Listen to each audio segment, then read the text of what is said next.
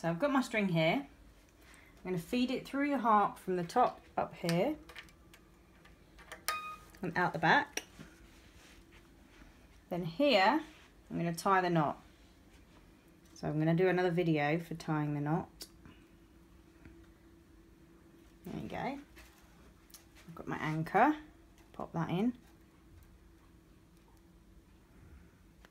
Now because it's quite a high string, I'm going to do another loop to stop it slipping.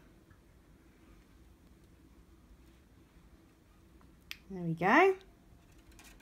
So there's my knot and my anchor. There's not too much string hanging off the end there. And then I'm going to pull it through. Check that it's all good in there. I'm going to take my tuning key and I'm going to thread the string, it's a bit fiddly, through this peg here.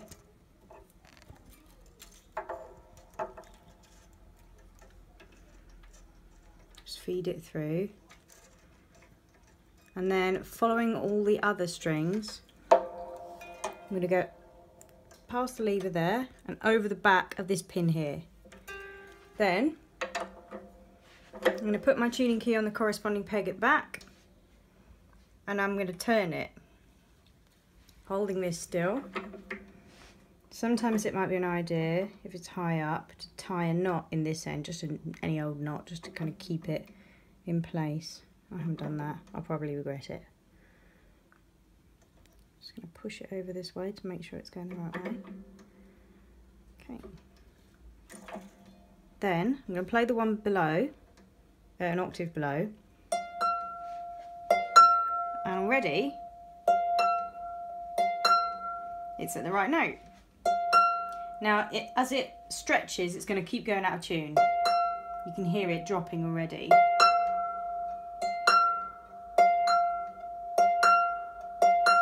So just get it roughly and just keep coming back to it to tune it. Now, I'm going to take my clippers. I'm using nail clippers, but you can use scissors or pliers or whatever, and just snip the top. And that's it.